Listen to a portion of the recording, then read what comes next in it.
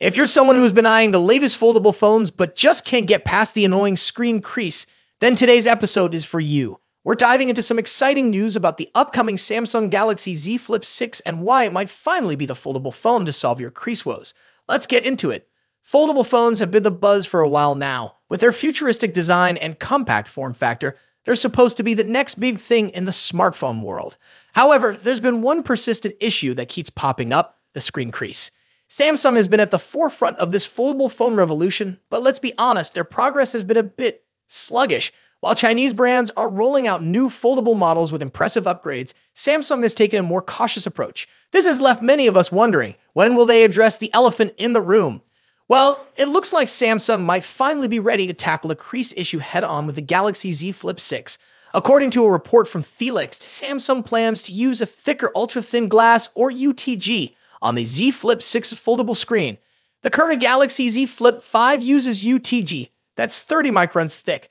The Galaxy Z Flip 6, however, is expected to boast UTG that's 50 microns thick. This increase in thickness is said to not only reduce the visibility of the screen crease, but also enhance the overall durability of the display. Why is this important? Well, for starters, a crease has been a major turnoff for many potential foldable phone buyers. A less visible crease means a more seamless and enjoyable viewing experience. And who doesn't want a screen that looks smooth and uninterrupted? But it's not just about aesthetics. Durability is a big concern with foldable phones. They have a lot of moving parts, and any improvement in durability is a win in our books. A thicker UTG means a more robust screen that can better withstand daily wear and tear. If this information holds true, Samsung could finally give the Chinese brands a run for their money. Some competitors already offer foldable phones with brighter screens and less noticeable creases. Samsung stepping up their game could make the Z Flip 6 a serious contender. But that's not all. The Galaxy Z Flip 6 is rumored to come packed with some other impressive upgrades. We're talking about the new Snapdragon 8 Gen 3 processor, an improved primary camera, and a bigger battery. All these enhancements could make the Z Flip 6 not just a foldable phone, but a top-tier smartphone in its own right. And here's another interesting tidbit from the report. The Z Flip 6 is expected to use the same water drop hinge design as the Z Flip 5. This hinge design has been praised for its smooth operation and durability. Next year, Samsung could reportedly introduce a new UTG structure and hinge design. These advancements might further reduce the screen crease visibility and make the bezels around the display even thinner. Samsung's cautious approach might have seemed slow, but it also means they're meticulously working out the kinks. The move to a thicker UTG could signify a major leap forward in addressing the screen crease issue, a common gripe among users. The increased thickness in UTG for the Galaxy Z Flip 6 is a substantial improvement. It's not just about making the crease less visible, it's about enhancing the user experience and the overall longevity of the device. Samsung's careful approach might finally pay off with the Z Flip 6. Of course, we'll have to wait for the official release to see if these rumors hold true. With potential upgrades in processing power, camera quality, and battery life, the Galaxy Z Flip 6 might just be the foldable phone we've all been waiting for. That's all for today. What do you think about the potential improvements coming to the Galaxy Z Flip 6? Are you excited about a thicker, more durable screen, or do you think there's more Samsung needs to do? Drop your thoughts in the comments below. And if you enjoyed this video, don't forget to like, share, and subscribe for more tech updates.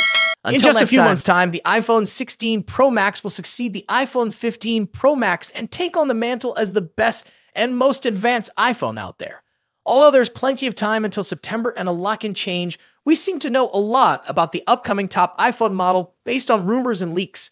How is the iPhone 16 Pro Max shaping up against its predecessor? What's changing and what's staying the same? Let's see how the iPhone 16 Pro Max shapes up against the current best iPhone Apple has in its roster. First up, let's talk about design and size. The iPhone 16 Pro Max will inherit the same design language as the iPhone 15 Pro Max, employing the same titanium frame with a completely flat screen. The major difference between the iPhone 16 Pro Max and the iPhone 15 Pro Max will be size. The upcoming iPhone screen will grow to 6.9 inches across, a significant bump over the iPhone 15 Pro Max's 6.7-inch display.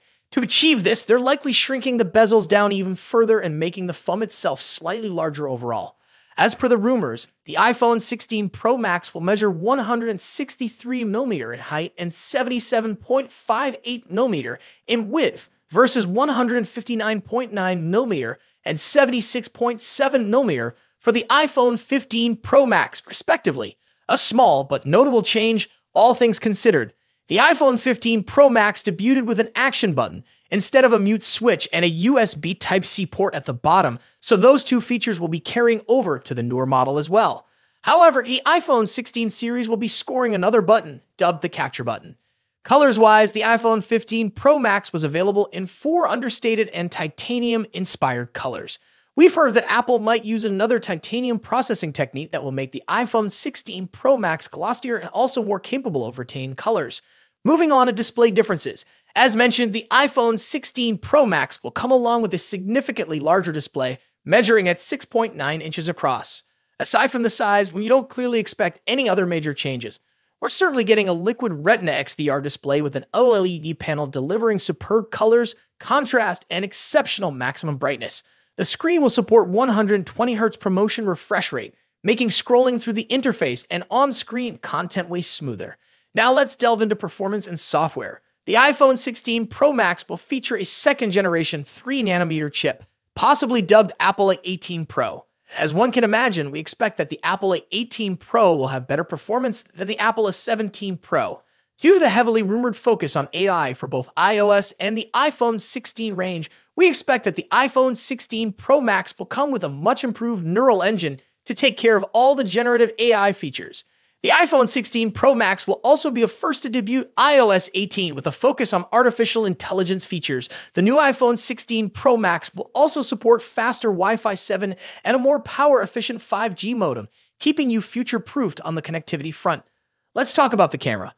As the iPhone 15 Pro Max delivers a host of important camera features, chief among which is the new 120mm telephoto lens, the iPhone 16 Pro Max could finally address one of the forgotten cameras that hasn't recently scored any significant overhauls, the ultra-wide. Analyst Ming-Chi Kuo believes that Apple will be introducing a 48-megapixel ultra-wide camera on the iPhone 16 Pro Max. When it comes to audio quality, iPhone Pro Max devices are always up there with the best, setting the benchmarks for all other manufacturers to measure up against. The iPhone 16 Pro Max will be no exception. The same generally applies to haptics too. iPhones are arguably the best devices when it comes to haptic feedback, giving us precise and accurate vibrations that are sufficiently strong yet not overpowering. Lastly, battery life and charging. The iPhone 16 Pro Max will reportedly feature a much larger 4,676 mAh battery compared to the 4,422 mAh battery in the iPhone 15 Pro Max. Charging-wise, we haven't heard anything about a potential charging speed increase, but we hope to see one on the iPhone 16 Pro Max. So far, the iPhone 16 Pro Max is shaping up to be a logical improvement to the iPhone 15 Pro Max, delivering key upgrades in important areas like screen size, performance, AI, and battery life.